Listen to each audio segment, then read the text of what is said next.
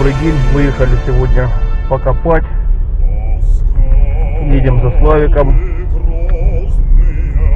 сейчас забираем Славика, подумаем куда, еще не решили куда ехать. Ну как приедем, включусь, покажу улицу. Камрад собирается покупать приборы Xpera 4705. Вот.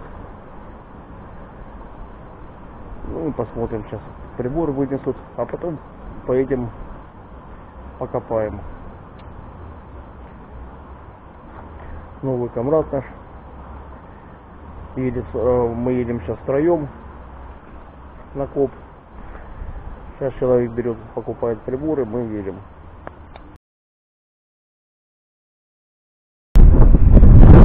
Приехали на место.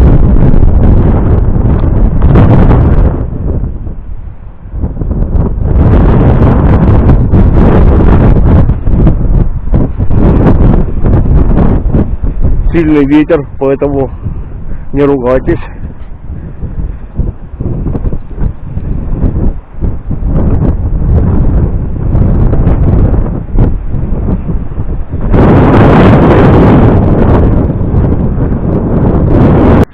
Первая находка, и это пробка.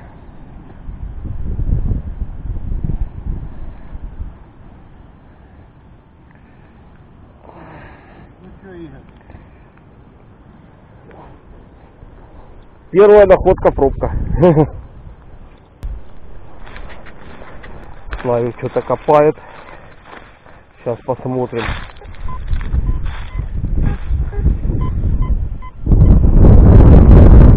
Какой-то сигнал. Я тоже копнул, то еще не.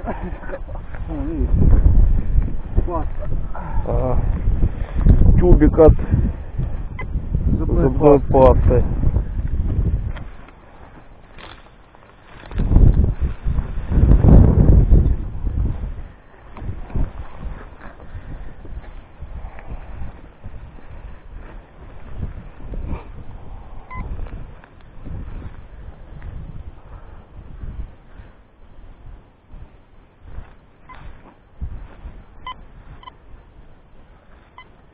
Слабый, глубоко иди. Дальше ниже.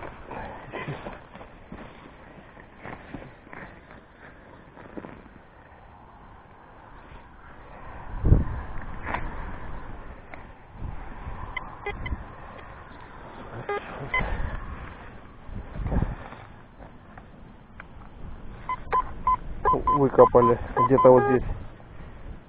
Нет. А, что? Нет. Да, что тут может быть? Здесь. Да надо так руками. Вот так ложь прибор. И души.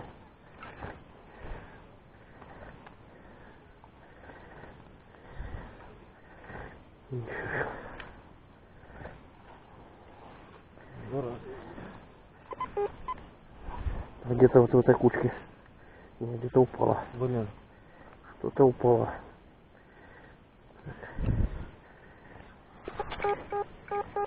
Да ладно, здесь. У тебя колес на пальцах нет? А, блядь.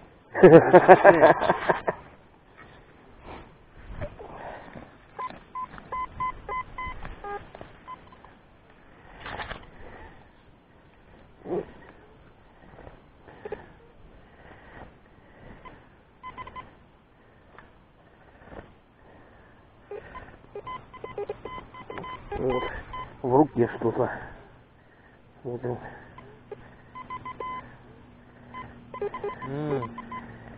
Вот. Да, вот такой вот шмурдяк. Первая находка. Ну да. Надо на память оставить. Первая нашел. Ну просто кусал. Коробочка. Ну да. А? Да железяки кусок, на память. Первая находка у человека. Вот какая-то шильдочка с номером.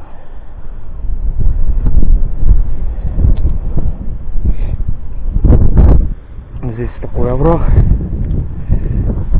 Попробую сейчас по склонам походить. Ветер сильный.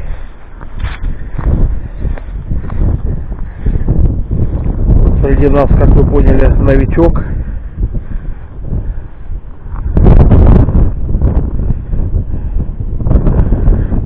Только что приобрели ему, заехали фишер.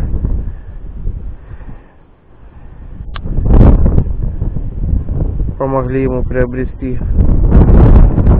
по объявлению. Посмотрели прибор, посмотрели, чтобы все было нормально. Ну и он приобрел себе. И сейчас он вдалеке, если видно, упражняется с ним. Славик убежал, не знаю куда, где-то в ту сторону. Такие вот пейзажи. Вот такая красота.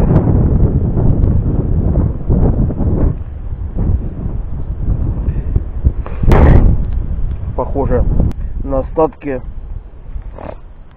советского котелка железного, что-то такое.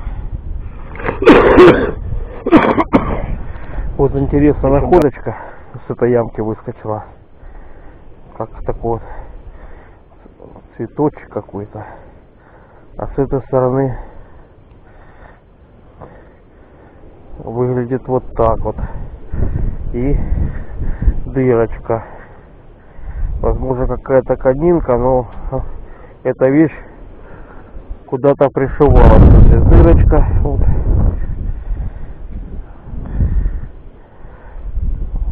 Штучка медная. Вот такая вот старинная штучка, интересная. Ищем дальше.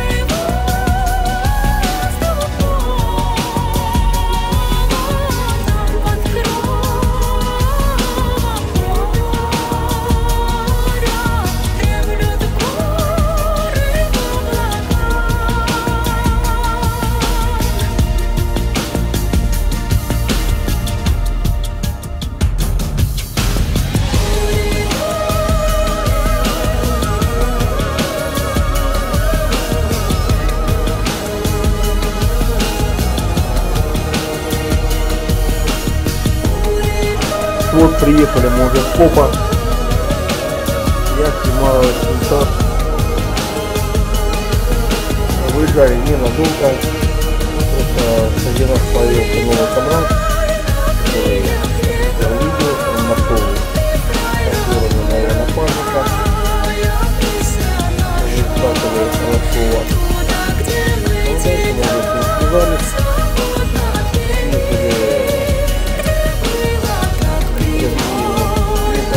металлоискатель для того, чтобы он ознакомился с прибором и создал поиск. Находки находок мы не стали, потому что выехали поздно, пока выехали на место этого города. У меня было потеряно немного, очень мало времени мы походили. Ну, у меня находки такие. Это от радиатора пластины расплющенные. Их там было много в этом месте. Просто на каждый кусочек ямку копать как бы смысла не было. Потом осколки.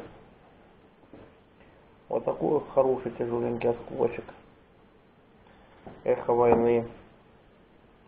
Вот такой осколочек снаряда, даже вот часть медного пояска прямо осталась в нем, не отлетела. Вот такой вот красивый осколочек. Вот такая вот какая-то бирка чего-то. Видно номер, видно вот клепки. Вот такая вот находочка. Ну, без этого уже никуда. Я все не брал, просто взял чисто для показа, вот так как пример. Что вот эта находка преследует нас везде. Начиная, ну, наверное, в 70-х годах появились алюминиевые пробки. Раньше были бутылки затыкались пластмассовой пробочкой и обливались сверху сургучом. Ну, потом пошли более дешевый вариант. Начали делать такие вот алюминиевые. И этими алюминиевыми пробками засыпали все наши леса и парки. Вот. По монеткам практически ничего. 2 монетки по 50 копеек ходячки. Я их даже и показывать там не стал пацанам. И по старине попалась вот такая вот штучка еще. Она медная. Ну, вероятно, какая-то конина. Я так предполагаю. Была бы вот эта штука покороче, я бы мог предполагать, что это какая-то пуговица. Вот так вот такой длины сзади ушко огромное, то уже это отпадает. Да вряд ли это пуговица. Скорее всего, это какая-то украшалка конской упряжи, ну, приблизительно 19 века. Ну, вот на этом мы свои покопушки закончили. Надо было ехать. Ну, комрадов как бы особо там уже ничего не было.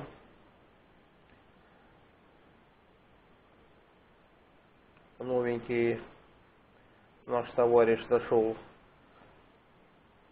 тоже всякие железячки, там осколки, оплавыш какой-то.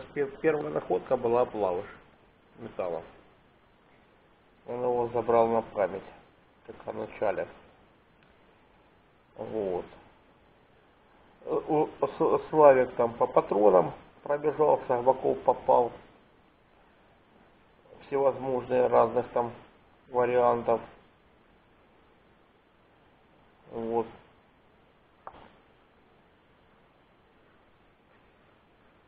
Ну, вот так вот прокатились. Ну, в принципе, никто не унывает. Коп был просто чисто разведывательный и учебный. Поэтому, кому понравилось, ставьте лайки, подписывайтесь на канал. Удачи всем и отличного настроения. Спасибо за просмотр.